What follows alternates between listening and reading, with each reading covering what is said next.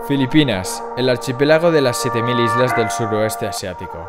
Es conocido por sus hermosas playas, paisajes naturales y por ser uno de los lugares turísticos más deseados del mundo. Sin embargo, Filipinas también enfrenta desafíos, como la pobreza, la corrupción y sobre todo, los desastres naturales como los tifones, los cuales han dejado miles de muertos a lo largo de los años.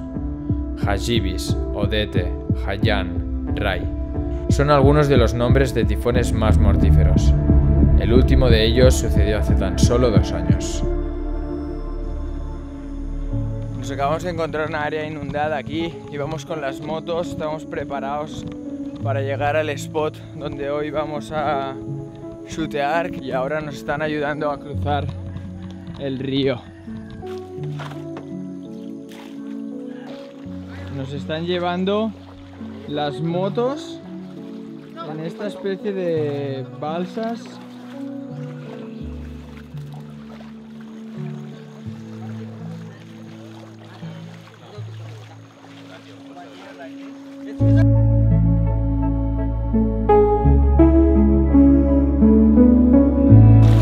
Cada vez es más profundo esto, Qué putada esta gente, tú, que vive aquí. Toda su vida a la verga, bro.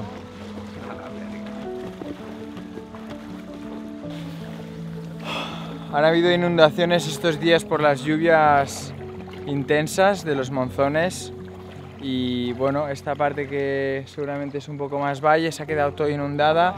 Han podido montar esta especie de balsas para transportar las motos de un lado al otro de la orilla. Complicado, la verdad. Pensar que esta pobre gente pues tiene que dejar ahora sus casas o esperar a que el agua se vaya. Todo va a estar destrozado. Situaciones complicadas.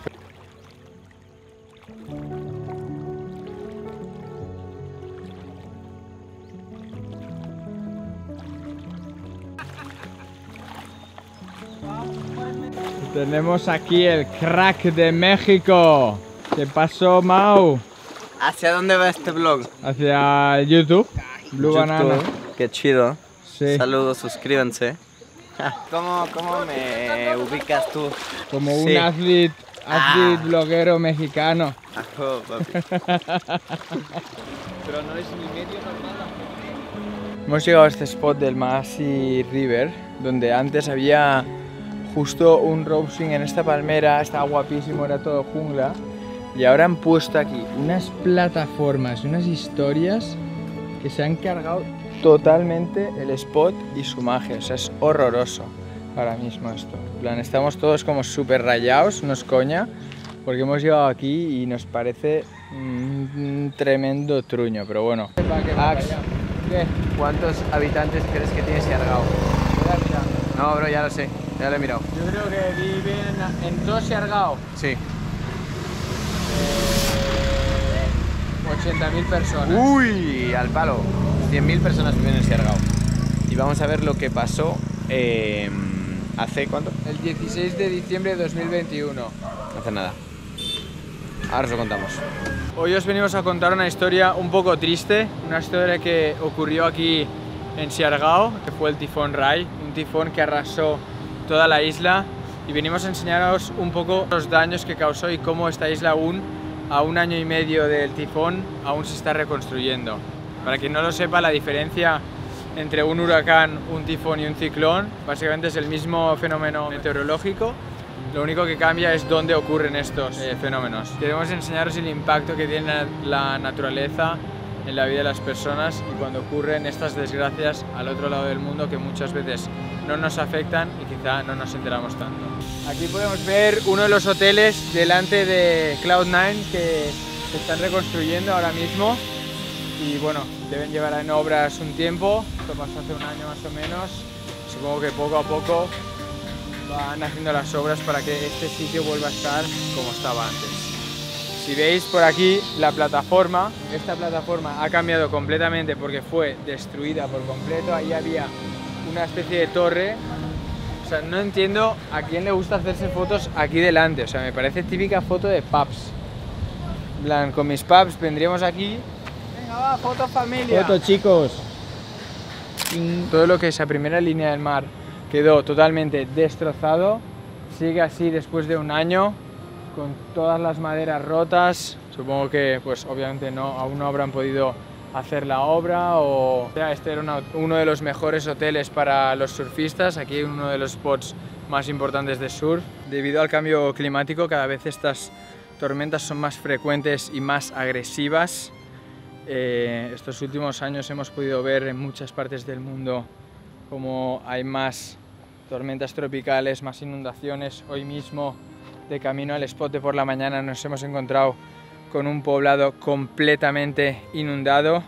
Ha sido una situación bastante triste porque podías ver al momento cómo familias enteras habían tenido que dejar sus casas para poder, pues, sobrevivir.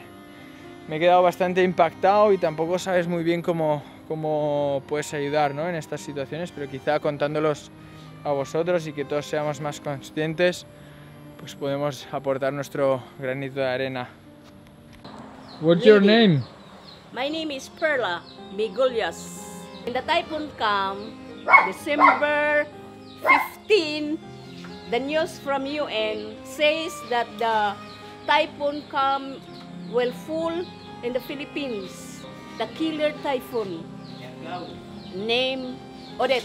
We vacate there in a very good house, and when night comes, the environment there is very dark.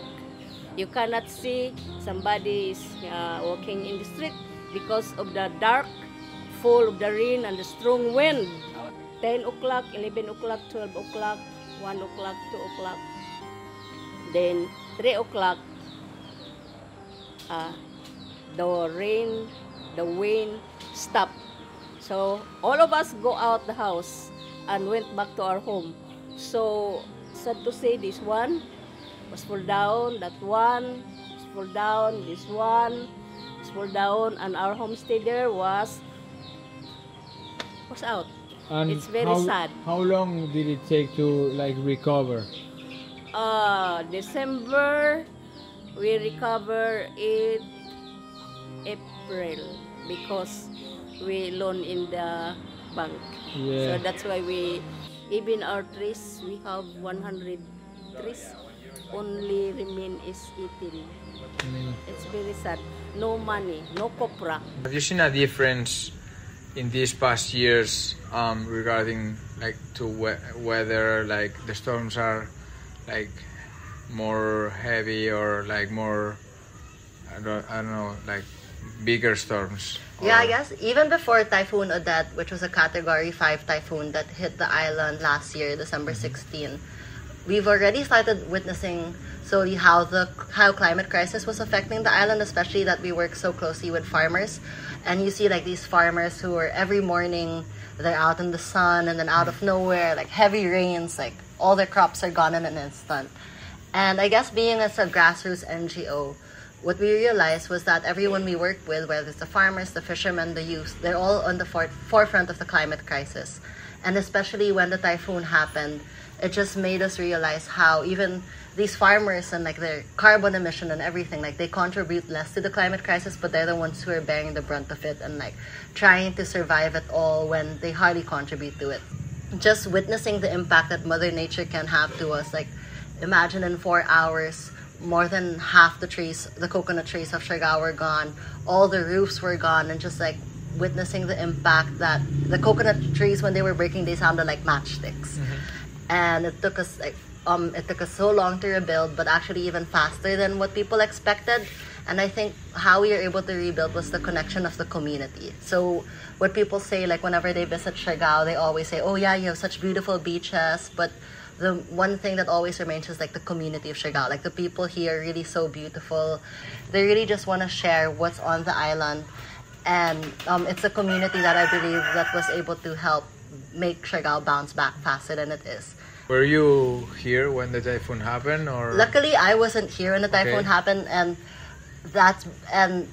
at least one person from our team was out, because if not, then we wouldn't have been able to get any help at all. Okay. So I was actually visiting Manila for the holidays, And then out of nowhere, the typhoon hit. And for like 5 days, I didn't hear from anyone. And I thought all of, like, the whole community I work with was dead. I thought all my other co-founders of the NGO, they were all gone, because it was just like so like not to hear from anyone in 5 days. Like, and then just seeing the photos of all the houses gone, all the trees gone.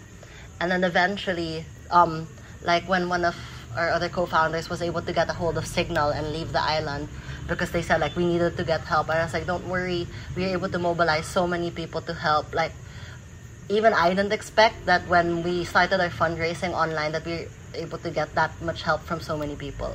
I guess like what I was saying earlier about how people are really moved by the community here. People who even just visited the island once gathered so many donations from their country, from their friends, and just tried to help us fundraise.